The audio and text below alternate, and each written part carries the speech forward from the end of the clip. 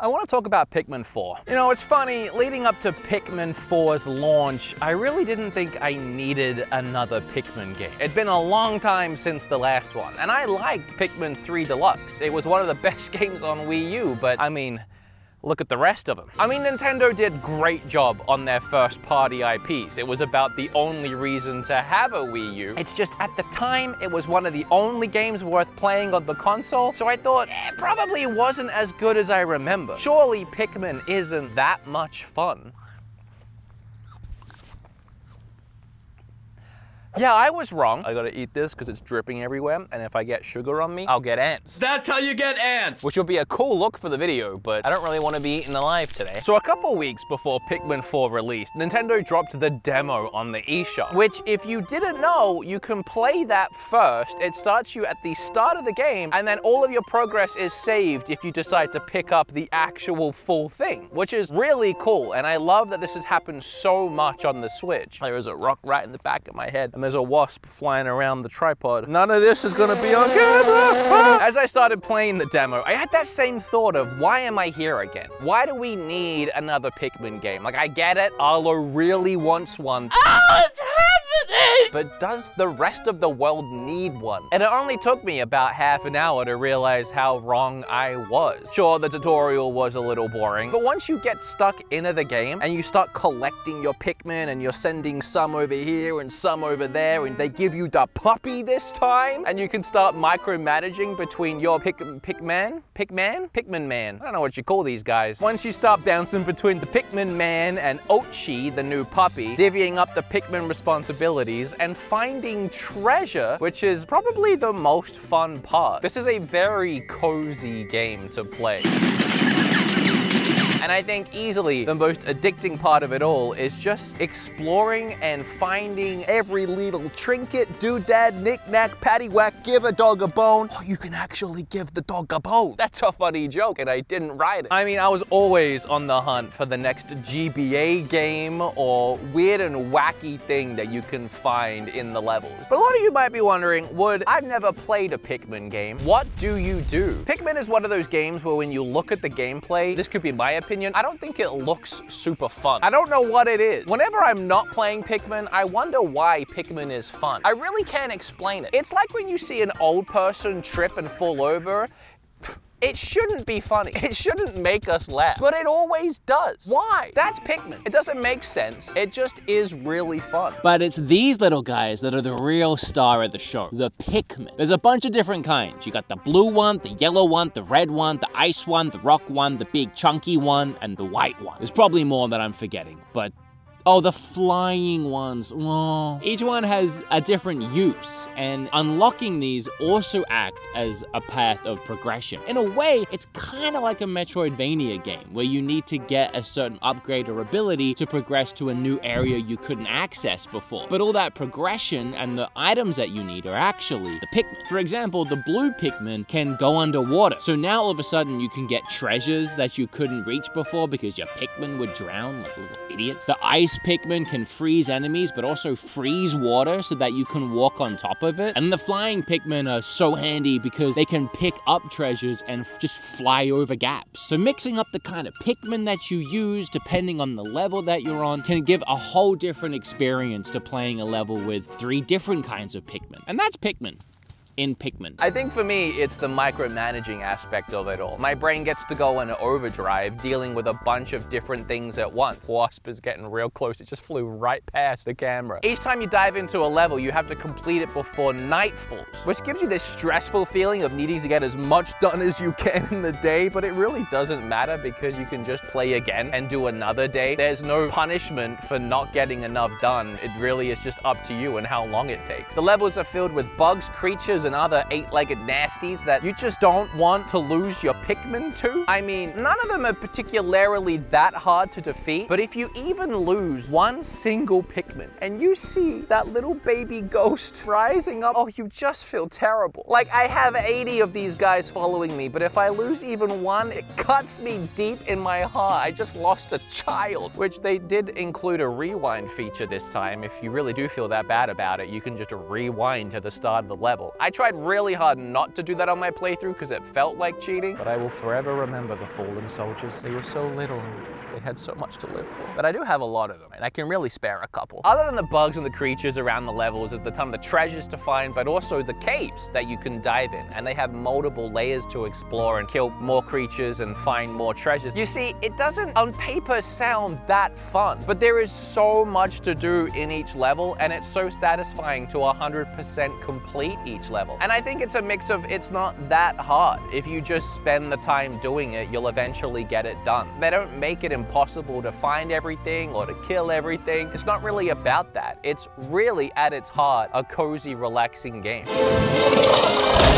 Now, there are things you can do to amp up the stress and the pressure, though. Like, you can play at night, where now all the bugs and creatures get big red glowy eyes and get vicious. I thought this was gonna work differently, looking at the promotional material leading up to the game's launch. I thought if you stayed out too long, it would get night and things would get really hard, and I was looking forward to that. But it's not like that. You can just opt to do night missions now if you want. They're pretty easy, though. If you do them, you get a herb medicine thing that you can treat these other crashed survivors that you find in the day levels and turn them from the leaf creatures to the normal creature. I know I'm really summarizing this in a weird way. It's because I gotta be honest, I skipped the entire story. I just didn't care. I'm not here for the Pikmin story. I know that it can get dark. I know that it's deep. I know that people really like it. I know that I was finding guys and they needed medicine. So at night, you get the medicine for them by completing these missions. And it's like a tower defense mode. You have this main hive that you have to protect, and you go and find glow Pikmin, which you can only get at night. And then you just go to work defending the tower. I wish they were more difficult. I also wish they were scarier. I feel no real threat because, for one, I'm using glow Pikmin, which are like imaginary magic Pikmin. They're not my actual Pikmin. I get these for free, unlimited at night. There's not as much weight to losing these guys. I'm sorry, you're very cute. I do like the way you look, but I'm just not that attached to you. And also because these big scary bad guys are really just regular enemies that are on rails, and they're not trying to fight me, they're trying to fight this mound of dirt. So the night stuff was kind of a letdown, I think. But I do appreciate they tried to do something different with this, and they didn't just give us the levels at night. They did try to change it up and add something new to the formula, which just didn't really work for me. But where it did work for me was the Dandori battles. These are really fun. They're one-on-one, head-to-head battles where you try and collect the most amount of stuff as possible. And I like these because it's what I like most about the game. The micromanaging aspect of how many things can you do at once? Can you have several groups of Pikmin doing multiple different things, from breaking down walls to collecting resources, attacking enemies? The balance between trying to amass a ton of Pikmin first or just going straight to finding the stuff before the other player finds it for the points. You can also, if you see another player grabbing something, if you overwhelm them with more Pikmin, it becomes a tug of war and you can yank that thing towards your side instead. This whole mode really utilizes what I love most about the game, but pits me against somebody else. And even with the AI, it's fun, if not a little easy. But you can do it co-op too. Well, I guess not really co-op because you're not cooperating, but with a friend. And that's cool. The actual co-op mode was also a bit bleh. It reminds me, what game was it? I guess I'm not really reminded. I think it was Mario Odyssey, where you could play 2 players, but the second player was Cappy. It's the same thing here. The second player can throw Pikmin by pointing at the screen or something. I was kind of hoping for more of an actual 2-player mode, but there's no but, really. It sucked. I didn't like it. I mentioned resources into my rambling, and I want to touch on that more because this time around, you collect these shards that you can then spend to upgrade yourself, but also spend to fix the world. Like if you want to fix a bridge, you can spend these resource points to get fabrication materials to finish the bridge. I like this. It's better than just having pieces of the bridge lying around and it's giving you an arbitrary task to do that's just wasting time. Now you actually need to have the money to progress, which again adds to the progression and me feeling like I'm doing a good job. But on top of that, you get to balance this progression of, do I need these resources to build a bridge to progress in this world, or do I want to spend these to upgrade me or my puppy? Because there's a ton of upgrades this time. You can make yourself or your puppy immune to like every status effect imaginable, or you can buy speed and health increases, or new abilities that make the outings way more streamlined this time around, like being able to press a button and calling all your Pikmin back to your base, no matter where they are around the world, which means you will never lose a Pikmin again. There's a lot of really nice streamlined things in this game that arguably make it way too easy, but also more fun to play. Like even the puppy, you can have it go and round up every loose Pikmin and bring it back to you. That is so handy. You can adapt your own shortcut menu, whether it's having Ochi finding treasure or switching between playing Ochi or the Pikmin man, which is so yasashi. Oh, sorry, I meant to say nice. I'm learning Japanese in my free time, and you know, sometimes you just forget what language you're speaking because I'm just that kakoi. Kakoi? Oh, I was trying to say kakoi. It means cool when I messed it up. This is a side tangent, but I pulled some numbers. Apparently Pikmin 4 has already sold 400,000 units, which is 135% more than Pikmin 3 Deluxe, which sold 170,000 units. I mean, there is a massive install base on Switch and nobody bought the Wii U, but it is nice that so many new people are trying Pikmin. And I think a lot of people should give it a shot, especially if you enjoy cozy games, but also enough action for it to be thrilling at times. The boss battles are actually really cool. Like, it's all because of the scale. I mean, you're this tiny little ant-sized human with a bunch of little ants running around, so when you come across a spider and it's 50,000 feet tall, also, they're really creative with how you attack each different type of enemy. It doesn't ever feel like you're just spamming Pikmin and hoping for the best. You really have to pick your moments, pick your strategy. Every enemy is different, and if you just throw your Pikmin straight in, chances are they're gonna get chances are they're gonna get tongue licked and chewed up and spat out, or they're gonna get spiked or squished. Do you think losing one is bad? When a whole group of them gets squished or gobbled up at once? Oh God, you may as well uninstall it. Sucks. It's also weird because I liked Pikmin, but I didn't think anyone else did. I've never known anybody that's liked Pikmin. Growing up, my friends outside of YouTube and even inside of YouTube now, I can barely think of anyone that liked Pikmin. But the amount of Pikmin fans coming out of the woodwork on this new release, I love it. I mean, we all know about Arlo, but even my editor, Zach, it's his favorite series, and I didn't know that. He actually said he refused to edit this video if I said anything bad about Pikmin, which is kind of crazy. I mean, it's your job. I told Zach if he wanted, he could give a 60-second power review, so Zach time.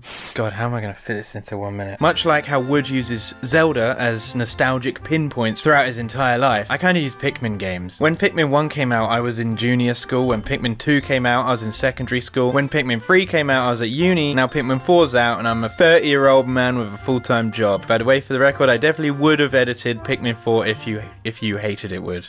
Maybe. To the untrained eye, all the Pikmin games look pretty much exactly the same, but I can tell you this one is most like 2. So if you enjoyed 2 because of all the boss battles, the spelunking, the treasure collecting, you'll love this one. This one doesn't have a time limit like 1 and 3, although once you hit the first batch of credits, you do unlock a kind of Pikmin 1-esque mission, so if you do like being stressed on a time limit, then there is still that option. I love a lot of the changes to this game, like gathering Farlix to build up your Pikmin in-field count. I also do like the fact that you can only bring 3 out at once. It does make the game feel less overwhelming. One thing I don't really like is the lock-on system. It's fine for like 1 or 2 enemies, but when there's multiple like sheer fleas jumping around at you, you're just like, can I just aim my Pikmin? I would have liked the option to turn it off and have the old style, but whatever. But anyway, back to Wood. Bye. Alright, well, that's Pikmin. I wanted to make a video about this game because I think it is really charming, and it's one of those series that I think people pass over and they don't give it a shot because they don't think they'll like it. But I'm telling you, if you just download that demo, it might surprise you. I'm surprised myself that Nintendo is still making this series, but it's a testament to Nintendo listening to the fans. I know a lot of the time it sucks because it feels like they don't, you know? There's a lot of series that we all want to get a sequel or we all want to see come back. It's like, why is Nintendo not doing it? But when you think about it, no other company has kept so many of their legacy franchises running this long. Look at the other consoles and the franchises that have come and gone. Yeah, I'm just reminiscing because right now I'm staring on up at the clouds. I feel like I'm getting so relaxed I might fall asleep. If you're liking Pikmin, let me know down below. If you're gonna check it out now after this video, at least the demo, let me know that too. I love you guys and I'll see you in the next one. You wanna see what I'm seeing? I mean, there's a big honking camera there. You'll have to ignore that guy. Hello. But I mean, like, this whole video, I've just been staring at these clouds. Is that a spider on my camera? Holy crap. There is no way I do not have a spider in my hair. There's literally a spider. Ah!